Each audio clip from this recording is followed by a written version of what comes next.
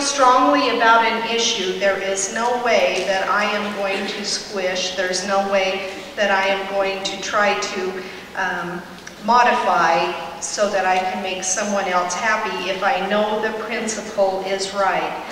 So I do want to take this as the committee woman. I want to take the flavor of our state, our party, our platform. I want to take our motivation and use that as the impetus to keep us moving at the national level. You know, here in Idaho, we are so blessed. All of you know that. And we are seen as a refuge for so many people from other areas, and I just love that about Idaho. I want us to stay that way. So, Esto Perpetua Idaho, Esto Perpetua the Republican Party, and our stand on principles, and may Idaho always be our place of refuge. And I hope you will vote for me. Thank you.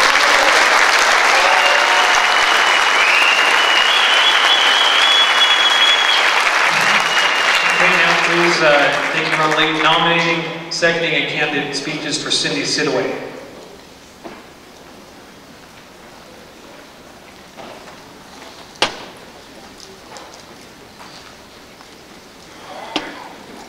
My name is Trent Clark of Caribou County, and it is not only my great honor to nominate Cindy Sidaway, but to take a minute or two here to share with you why Cindy is exactly the person we need on the state, or on the national committee at this moment in time.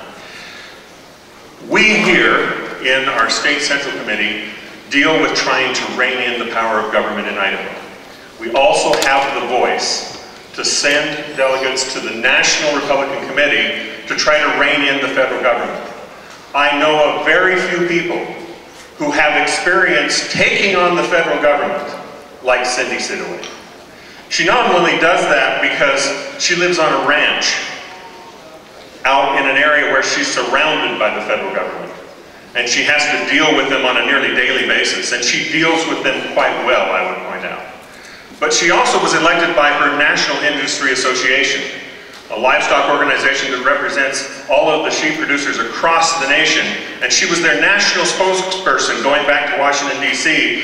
to address grievances with the federal government there, and she did it extremely well. I encourage you to Google Cindy Sidaway, and you will find nearly 1,000 references in the national media to where she was telling the federal government what to do with their wolves.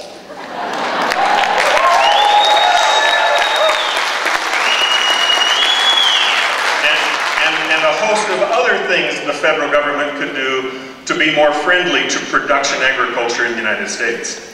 My experience with Cindy goes back a long time, and I owe her a personal debt of gratitude. There was a point in time that I was asked by the governor to step up and defend an agreement on nuclear waste. And I thought, couldn't you ask me to defend some other agreement? But no, it was an agreement on nuclear waste. What it was the governor of Idaho decided he couldn't trust the federal government. And he needed to have the federal government sign on the dotted line an agreement that was enforceable in court. And the environmentalists would prefer we gave up that agreement and wave signs at the trucks as they go by. We needed a spokesperson who would look into the camera and tell Idahoans why we couldn't just trust the federal government. We needed a solid agreement that we could enforce. And we thought of someone who lived right next door to the Idaho National Lab, Cindy Sidaway. I asked her if she would come, and she was masterful. She looked right into the cameras, she spoke to the people of Idaho, and she said, here is why we need to hold them accountable. And we reversed, at the beginning of that campaign, 68% were in voting with the environmentalists. At the end of that campaign, nearly 70% voted to keep Idaho in the position of controlling our own natural resources.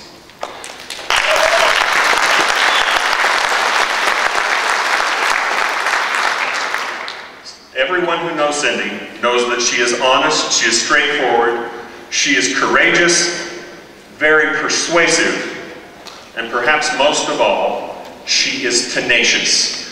As a person who's dealt with the Republican National Committee, that last attribute, being tenacious, is what Idaho needs, because the rest of the nation doesn't have what we have. So we need a tenacious national committee woman. I ask you to vote for Cindy Sidaway.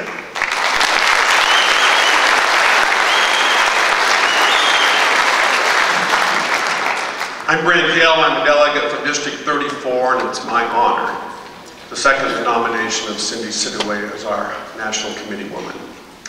You know, I was in Boise Thursday taking care of some business at the Capitol, and all over the Capitol were all these teenage girls, because it was Girl State.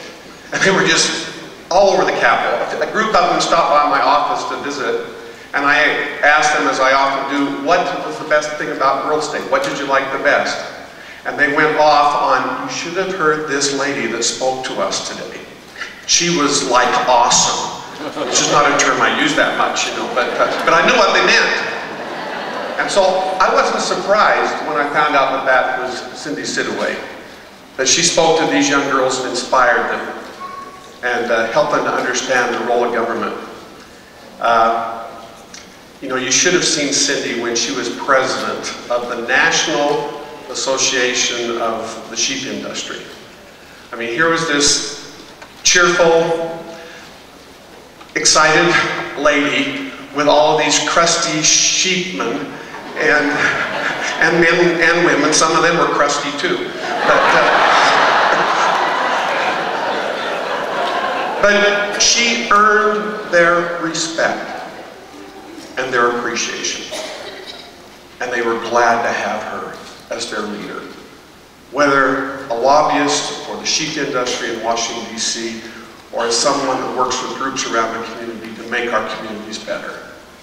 Cindy listens, and then she acts. And she acts in accordance with the principles that we as Republicans love. I ask for your support of Cindy Sidaway. Thank you.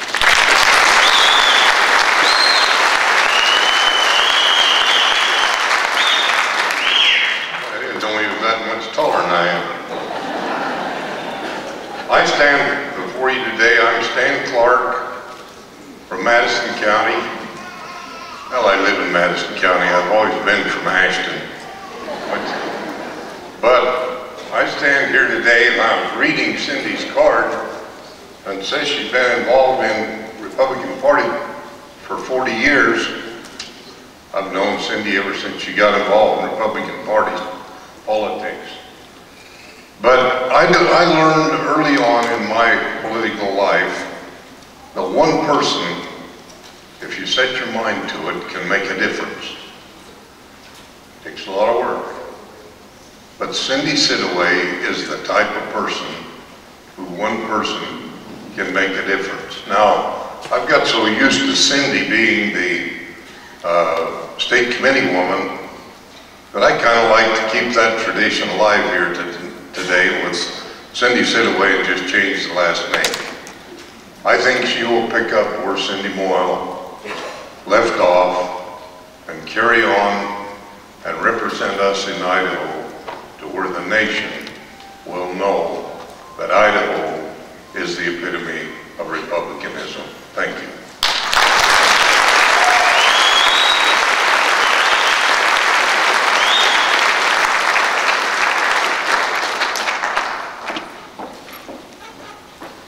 Thank you, gentlemen. It is humbling to have such kind words spoken from such men that I honor and I respect so much. You know, it's just, it's humbling also to have my name even suggested for this position. I've been in awe of Cindy Moyle for many, many years and the great job that she has done. And I know how difficult it's going to be to fill her shoes and to fill her leadership. But I will do my very best if you will give me your vote to try to do that. I know she's been a remarkable woman.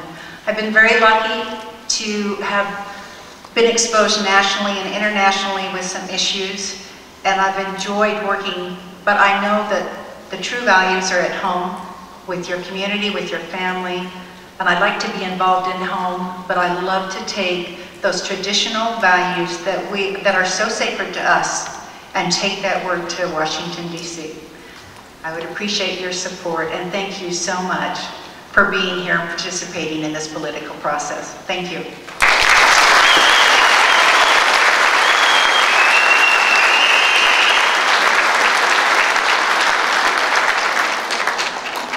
Thank you, Cindy. Okay, so same drill. When the voting's done, we're going to need a couple of representatives for the two candidates to come forward to observe the vote count. The ballots are going to be handed out, so same, worked better last time. So Chairman, received the ballots from the staff, pass them out to your delegates. Delegates vote. Please fold it once or twice. Give it back to the Chairman. Okay, now we're being told to please only fold your ballot once. It really takes that much longer to count 500 plus ballots if it's folded more than once. So it's still secret. Please fold it only once. Get it back to your chairman, and chairman bring them forward to the youth delegates. Place them in the cans. Thank you.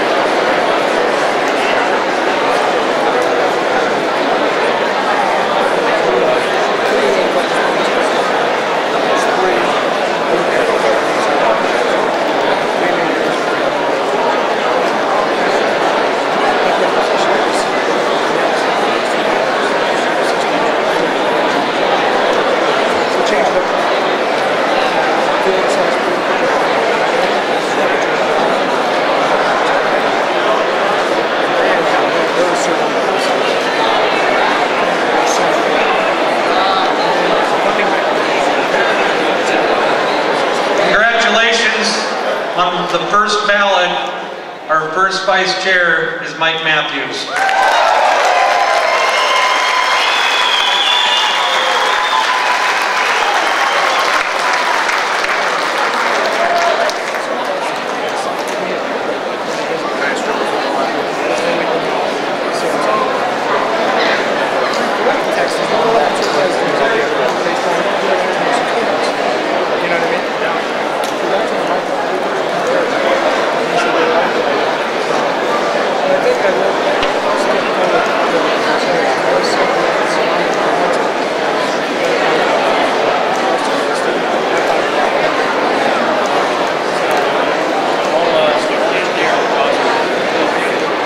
Is there anyone who hasn't voted yet? Please get your ballots to your chair